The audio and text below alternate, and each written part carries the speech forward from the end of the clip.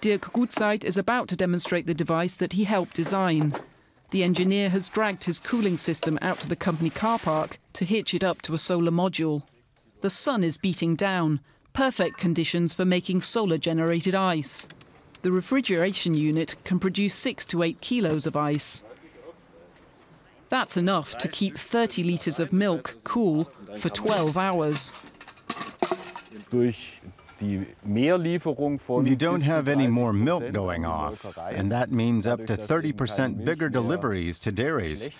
So the system will pay for itself within 2 or 2.5 years. The price tag for the cooling system, €3,000.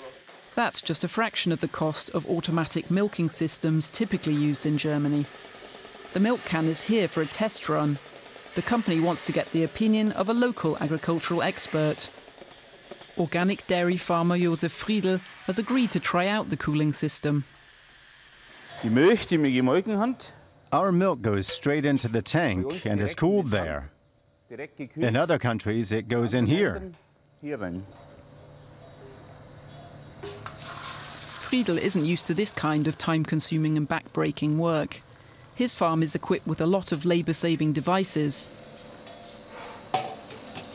But the farmer can appreciate how the cooling can could work for a smallholder in Africa.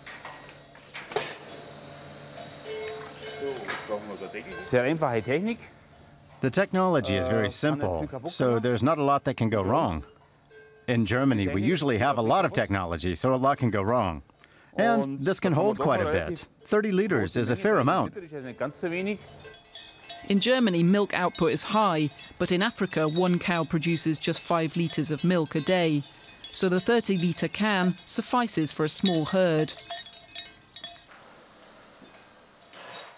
After 10 minutes, the 3 6-kilo blocks of ice have cooled down the milk considerably. It's 28 degrees now. A 10-degree reduction in heat is a lot for such a short time.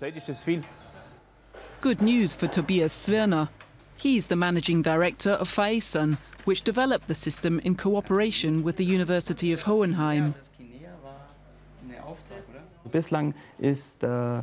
Up to now, our goal has been to help smallholders with 2 to 3 cows in tropical and subtropical regions, because they have the greatest need to cool their milk right after milking. The first pilot trials are taking place in Sidi Bouzid in Tunisia. 10 dairies have been equipped with solar modules and refrigerator boxes produced in southern Germany. The project is being funded with German development aid. We're already conducting a second pilot trial in Kenya, which has a slightly different focus. And we're working on the commercial side of things. We've put together a set, which has an article number, and can be ordered via Faesan. The engineers haven't actually seen the operation on the ground in Kenya firsthand.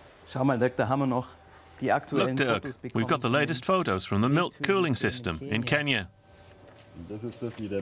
He cycles to the cow. Right. New challenges require new solutions. The team hopes to refine the cooling equipment based on the outcome of further tests. Prototypes are on their way to Africa, well packed to survive the long journey.